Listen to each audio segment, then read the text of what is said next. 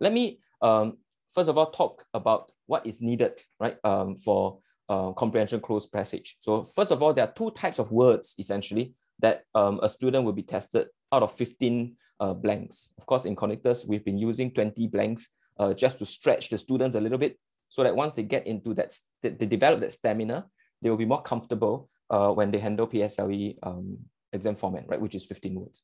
So out of the 15 blanks, some of them will be content words, words related to the subject. Now, all comprehension cloze passages should be non-fiction, should be information report or some sort of report, right?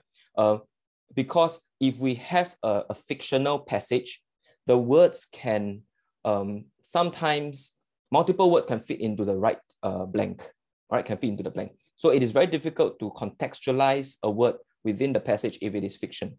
Therefore, most, if not all, comprehension cloze passages are non-fiction, right?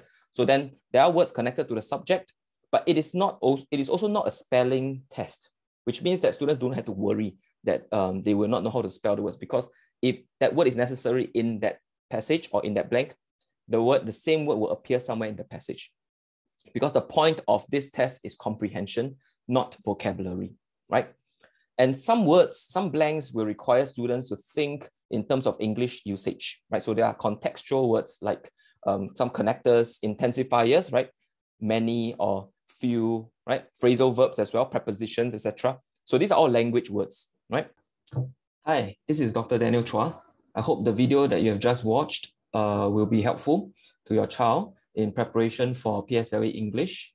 So if you are interested to sign up for any of our programs, please feel free to check out this QR code, and then you can then find out more about what we do to help our students at Cognitus Academy. All right, thank you.